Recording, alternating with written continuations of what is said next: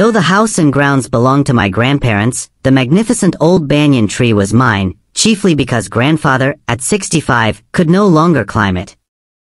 Its spreading branches, which hung to the ground and took root again, forming a number of twisting passages, gave me endless pleasure. Among them were squirrels and snails and butterflies.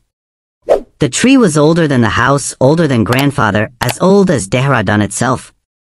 I could hide myself in its branches, behind thick green leaves, and spy on the world below. My first friend was a small gray squirrel. Arching his back and sniffing into the air, he seemed at first to resent my invasion of his privacy. But when he found that I did not arm myself with a catapult or air gun, he became friendly, and when I started bringing him pieces of cake and biscuit he grew quite bold and was soon taking morsels from hand. Before long, he was delving into my pockets and helping himself to whatever he could find.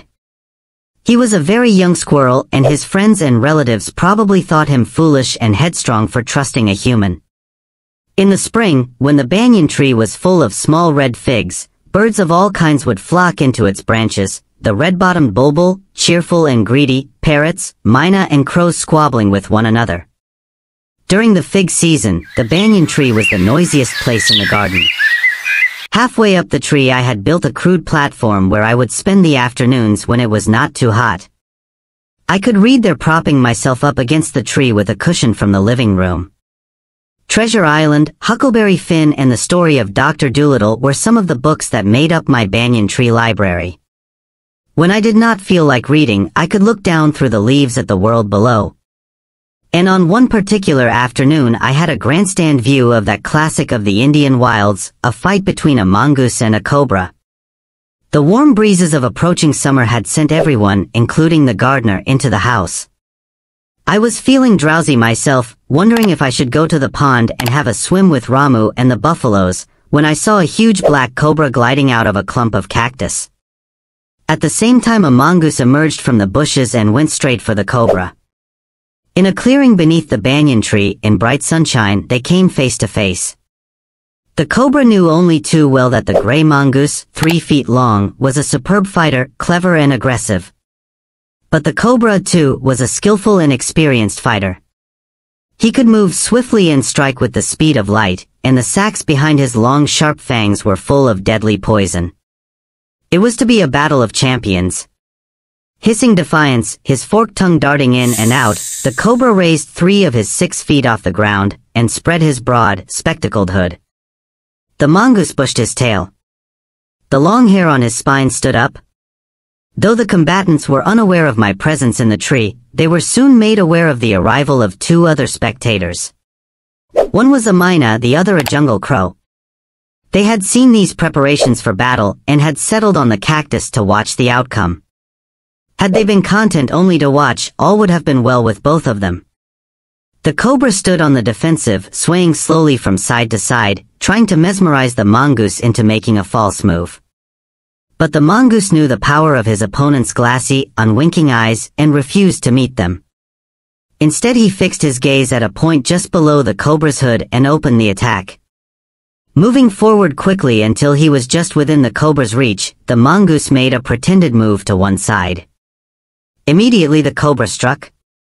His great hood came down so swiftly that I thought nothing could save the mongoose. But the little fellow jumped neatly to one side and darted in as swiftly as the cobra, biting the snake on the back and darting away again out of reach. At the same moment that the cobra struck, the crow and the myna hurled themselves at him, only to collide heavily in midair. Shrieking insults at each other they returned to the cactus plant. A few drops of blood glistened on the cobra's back. The cobra struck and missed. Again the mongoose sprang aside, jumped in and bit. Again the birds dived at the snake, bumped into each other instead, and returned shrieking to the safety of the cactus.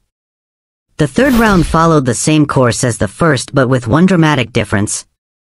The crow and the myna, still determined to take part in the proceedings, dived at the cobra, but this time they missed each other as well as their mark. The myna flew on and reached its perch, but the crow tried to pull up in midair and turn back. In the second that it took the bird to do this, the cobra whipped his head back and struck with great force, his snout thudding against the crow's body. I saw the bird flung nearly 20 feet across the garden. It fluttered about for a while then lay still. The myna remained on the cactus plant, and when the snake and the mongoose returned to the fight, very wisely decided not to interfere again. The cobra was weakening and the mongoose, walking fearlessly up to it, raised himself on his short legs and with a lightning snap had the big snake by the snout. The cobra writhed and lashed about in a frightening manner, and even coiled itself about the mongoose, but to no avail. The little fellow hung grimly on until the snake had ceased to struggle. He then smelt along its quivering length, gripped it round the hood, and dragged it into the bushes. The myna dropped cautiously to the ground, hopped about, peered into the bushes from a safe distance, and then, with a shrill cry of congratulation, flew away.